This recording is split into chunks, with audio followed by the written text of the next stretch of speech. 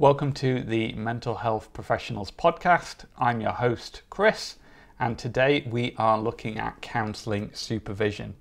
So supervision is something that all counsellors, all psychotherapists, also coaches engage in as well.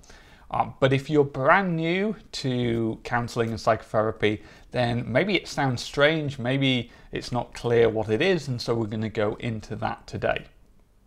So as it says, every practitioner has a supervisor. This isn't something that you allocated for your training period to watch over you, but everyone, even the most experienced practitioners, will work with a supervisor. And a supervisor is a fellow practitioner, a fellow therapist that's been trained in supervision. And they have a dual role, so they help you as the therapist, and they also look after the best interests of the client. And so you'll meet with them, typically maybe on a monthly basis for an hour or two, and really it gives you a chance to talk to someone else about what's going on in your practice.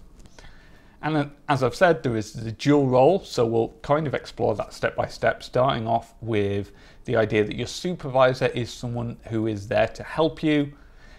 The problem with working as a counsellor is that it's really intense, it's really emotional. People tell us some really personal things, and of course, because of confidentiality, we can't talk to anyone about that. We can't talk to our partner, our family, our friends, because it's all confidential. But if we're dealing with a lot of really intense emotions, especially when we're talking about hard things, maybe abuse comes up, maybe suicide, maybe self-harm, maybe something that we're really not comfortable with. And even the quote-unquote easy clients, we're generally dealing with some difficult emotions there. And so being able to talk to someone else about it is really valuable. And that's in terms of confidentiality. Our supervisor is someone that we can go into details with these cases about, because they're kind of inside our confidentiality net, whereas everyone else we know is outside of that net and we can't talk to them. They're also there to provide a second perspective. So sometimes we don't know where to go with a client, and we're finding it really hard, or we just can't be objective because we're involved with that client in a kind of emotional sense that we're unable to separate that client from how we're feeling. Being able to get that second perspective in the same way that we as the therapist provide a second perspective to the client, our supervisor can provide a second perspective to us that can be really useful. Our supervisor can also help us monitor our well-being. So are we taking holidays? Are we doing self-care? Are we looking after ourselves? A good supervisor will be asking these questions to make sure that we're okay. So that's a benefit to us, the practitioner of a supervisor. The supervisor is also there to protect the client's best interests. So what does that mean? Well, they're there to hold us accountable. Are we following best practice? Are we putting the client's needs first with everything we're doing with that client? Are we considering whether that's best for them rather than any other motivations we might have, such as we've just learned a brand new psychotherapy technique and we'd love to bring that in, but our supervisor holds us accountable and say, hang on, are you doing this for your client, or are you doing this because it sounds really fun?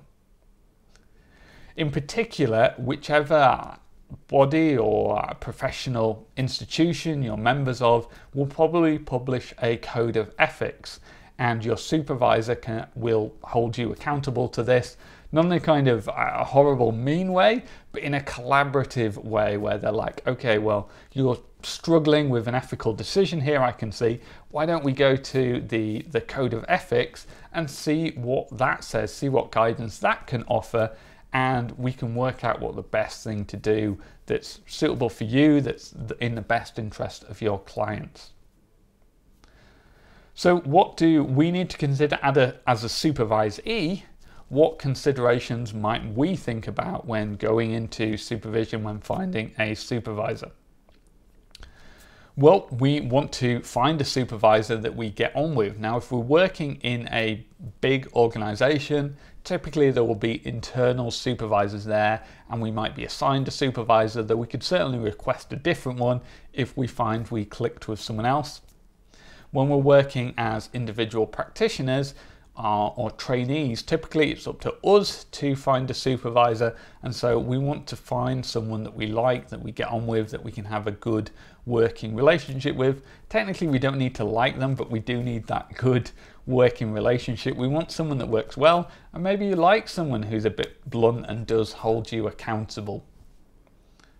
We also need to make sure that we explain supervision to our clients. So when we're going through the contracting stage and we're talking about confidentiality, we need to make it clear that A, we have a supervisor that we will talk to and discuss any limits, and as we'll discuss in a minute on that, but just making them aware that although everything they say is confidential, your supervisor is somewhat in that bubble of confidentiality.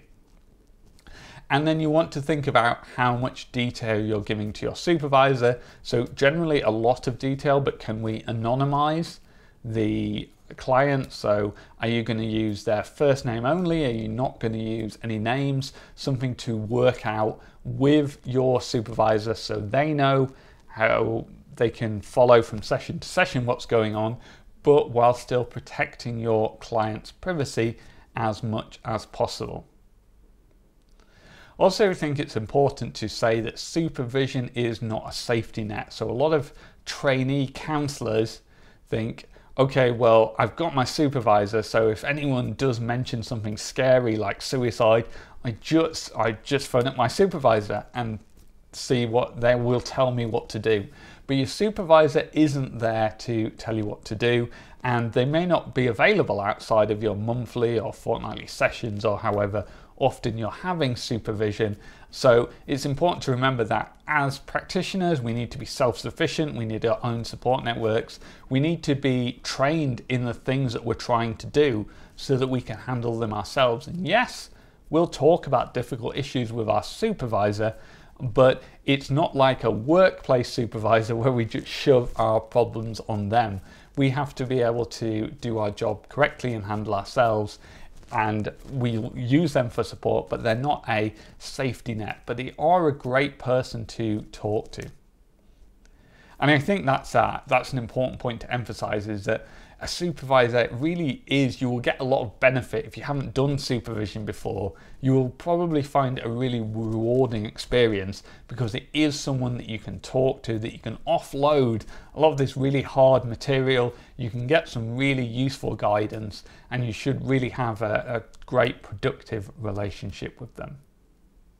If you found that useful, then please give this video a thumbs up. And if you want more videos in psychology and psychotherapy, hit that subscribe button, because I would love to see you in another video.